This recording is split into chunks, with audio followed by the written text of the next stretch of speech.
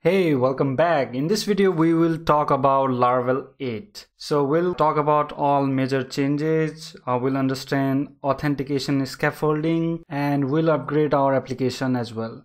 So let's start. First off, we need to update our Laravel installer. So if you are already using Laravel installer for installing new application, you need to upgrade your installer. So if you are not using this installer, you can just directly run this command and install new project, but that way you have to do some extra step to scaffold the authentication layer. You have to install another Jetstream separately and then proceed from there. So I recommend you use this installer because it will cache all the files. So once you install something, then it will be cached, and next time you install new project, it will be pretty fast. Alright, so first step, how to upgrade a Laravel installer. First off, open up your terminal. So in this terminal, first check if you have Laravel. Then here in my case, it is 4.0.3. If you have 3 or 2 version, you need to upgrade to 4. So the way you do it, so if you don't see anything here, Laravel command not found, then you need to just run this and latest version will be installed. So only for those who have less version, how to upgrade that. So first of all, you need to find where the composer global file is. So to find out that, you need to run this command, composer config list global. So if you run this command, you'll know where your global file is. So this is the home where your global composer.json file is. So just navigate to this location. This is my username. In your case, just locate this, go to this directory, and in this directory you will find composer.json. So I will edit that. So I will use nano text editor and then composer.json file. So in this file you will see something like this. Just make sure you change this to this version, exactly like this, 4.0, and then you are good to go. So after that, just Control O to save and exit. So you can use your text editor. I'm just using this to quickly edit this. So in my case, it is already 4.0, so I'm just exiting. So once that is done, just run composer global update, and it will update all the global packages. Alright, so once that is finished, then you might need to close terminal and just check if your Laravel version is updated to version 4, like so. Alright, so installer is installed, and now to install new application, just run Laravel new, Laravel 8, or whatever the project name is. So I will do Lara 8. And to install authentication layer, previously you might need to do like this, and it will just scaffold all authentication files for you, but this option no longer exists in Laravel 8. For that you need to just do like this, jet. Alright, so you can find out more about this by doing help. So jet will install Laravel Jetstream scaffold, and you can get other options like you can choose stacks, teams. We don't need to worry about all these steps. Just clear this out and run our command. So Laravel new, project name, and then --jet, and it will ask you to which stack do you prefer. So I prefer this Livewire. I haven't tried out this Inertia, but I will be making this tutorial. I'm planning to make a tutorial on Inertia. First I have to try this out. So I'm comfortable with Livewire, so we'll go with Livewire. So going with this option is preferable if you are if you didn't use Vue too much and you just want auth scaffolding, then you can go with this Livewire. Just select Zero, and will your application use teams? So you can do yes, no. Teams is generally like grouping up, like in Slack you make team. Similarly, you can make your team. So we'll explore this feature later on. Right now I'll do no, and it will install our application. So from this step onward it will install normally. So I have already installed, so I will not wait for it to finish. And let's open up a new project in VS Code. So I have installed with name Laravel 8. Yeah, so I was trying something out, so yeah, okay, let's start from scratch. So I've opened up newly installed Laravel 8 application on VS Code. So first thing, just go to composer.json and verify all of your changes. So let's see what is new on Laravel 8. So we got new framework. So Jetstream is a new way of scaffolding. So previously you might see Laravel UI, so it is replaced by Jetstream in this version. Also you'll see Sanctum installed by default. Also you'll see new this livewire. Yeah, that's it. So next let's explore what's inside package.json. So in package.json we see Tailwind CSS and Tailwind UI. So it is like a predefined component, Tailwind component. Just search for Tailwind UI and you'll get some components that you can use like on Bootstrap. But there are only some free versions, free component. For getting all component, I think there is paid version, but there are other predefined UI component for Tailwind available for free. You can search for them, and all other things look as it is, like same in Laravel 7 and 6. So we only get this Tailwind new. Okay, so depending on what stack you choose, this might be different. So if you choose Inertia, there will be Inertia installed. Okay, so now let's open up this on browser, open up terminal, and let's run PHP artisan serve. So PHP artisan serve. So first new thing that you see on Laravel 8 is this PHP artisan server. So I'll open this server. Let's open this up and let's change something on .env file.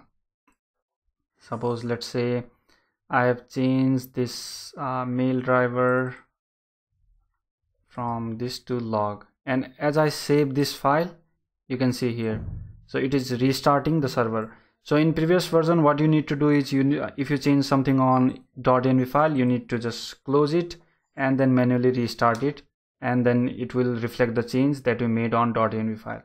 But in this version, this PHP artisan serve is also upgraded. It will restart automatically. So that's really cool if you are using artisan serve command. Okay, let's moving on. Open up this thing on here. Okay, so if you see login, so you can see new page with Tailwind design, and all other pages are just modified with Tailwind CSS. Okay, so let's register and log in. So I will already registered. I'm using Laragon, so I have this virtual host automatically set up for me, so I will not use this artisan serve. So I've already registered and logged in. Let's go to dashboard and you'll see this new dashboard on Laravel 8. So this dashboard consists of this page, and one cool feature on this dashboard is if you go to your profile and you'll see a lot of options. First one is profile. Let's open it up, and here you can update your profile information, all of the information that you can use. You can even reset or change your password, enable two-factor authentication. You have information about from where you have logged in, which is device you have used. You can even delete your account. So you have these options, and each of these sections are configurable. You can alter these and disable these features from backend. We'll see that in a moment. Next option is API tokens. So this API tokens is useful when you are building some kind of front-end application or mobile application, and you want to log into this you want to log into your Laravel application from those front-end application. You can just create new token like mobile app, and you can give permission and just create new, and you have this API token. So it will be displayed only one, so you have to copy it and save it somewhere, and then use it on front-end application. And then you can see this, you can alter permissions and delete it. So the work of this token is just to make you log in. So whenever you use this token, you will be logged in as your username. So currently I'm logged in as Hitesh, and whenever you use this token, Laravel will understand that Hitesh has login or whatever your username is. So we'll go in depth about this token and build some application in other videos. Right now I will just go on quick overview of this feature. You have team settings, create new team. So by default you will be signed to this team, your username's team. So team feature will also make some application later on by using this feature. So right now we have these profile page and API token. So let's explore how this authentication is working on backend. So for that we need to jump to code, and we need to explore the code. Here in previous Laravel versions, you will see something like inside your app, HTTP and controllers, you will see a auth folder, and that in that auth folder you will see all login controller, register, authentication or forward password, everything you can alter from that controller. But in this version you have none of these. So all of these are controlled by from here actions. So in actions you will see two folder, Fortify and Jetstream. So Fortify is like backend for your authentication. So all of the authentication related stuff are controlled by this Fortify, and Jetstream is just like a front end layer for that backend. So Jetstream contains this Fortify. So Fortify is another package. Whenever you install Jetstream, it will automatically come by default. So you don't have to touch anything here to alter all of these features. You only need to go to config and then just go for Fortify. So if you want to alter any of the authentication related stuff, just go to config, Fortify, and here you'll see this default guard, route, these are not. So what's cool is this. So if you suppose you want to disable registration, you just comment this out and registration will be, just comment this out and registration feature will be disabled. Similarly, you can enable or disable any feature you like from here, and you can even enable this email verification. This is disabled by default. So if you need to verify your email before you register, you need to just enable this. You can just disable this registration, and whenever you disable it, and if I log out, and in home page you will only see login option. So if you enable this registration, you will see register as well. Alright, so this is cool thing. You can also have more control over this these authentication related stuff from config jetstream.php. Here also you have these features like profile photos, API, teams, you can enable or disable. So here, for example, let's comment this profile photos, and let me log in first.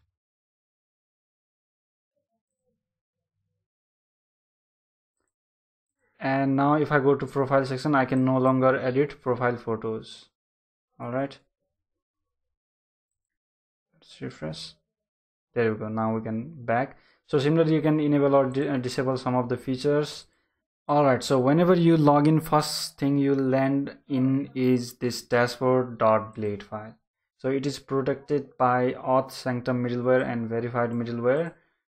and whenever you go to dashboard you will see something like this. So in previous version it is extending layout and then you use content, so you can use that, but in this this version they use component based approach.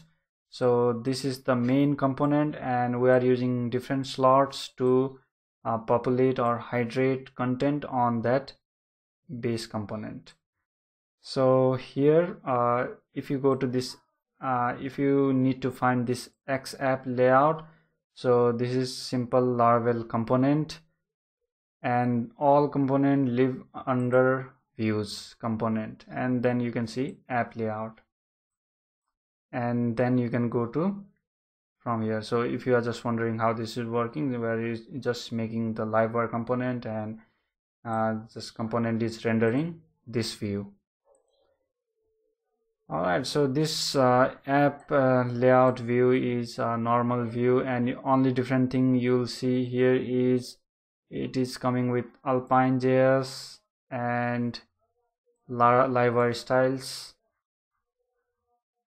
and it is using all Tailwind classes for design, and you can just toggle these. It is using Alpine.js for toggling different drop downs, and similarly it is using Jetstream related component which you will not find here. If we want to update or alter these, customize this, we need to publish this component. We'll do in a bit. And it is using all these components for navigation link, and yeah, it is just checking if it has team feature. If that is disabled, then you can you will not see this drop down, teams drop down. And similarly we are using this header slot and we are populating everything in slot that we just see on dashboard view. Also it is stacking or populating model here, and we are using livewire scripts. And in app.css, if we see on resources CSS, it is just importing Tailwind classes. So from here we are installing Tailwind. So in app.js there is nothing, like if you go to bootstrap file there is nothing.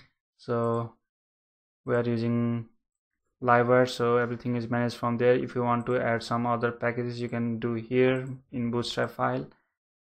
Alright, so these components you can see from here, and if you need to alter you can do it here. So if we need to alter all these Jetstream related link which you can see here, these navigation links, this bar, everything, we need to publish these views. Right now you have no access to these components.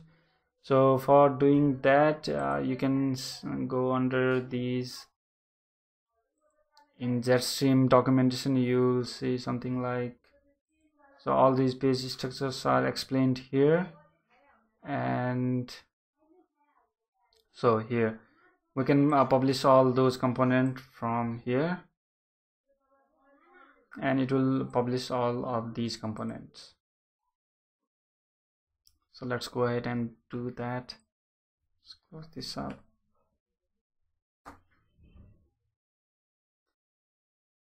Okay, so it published inside views vendor Jetstream. So let's go to that, resources, views,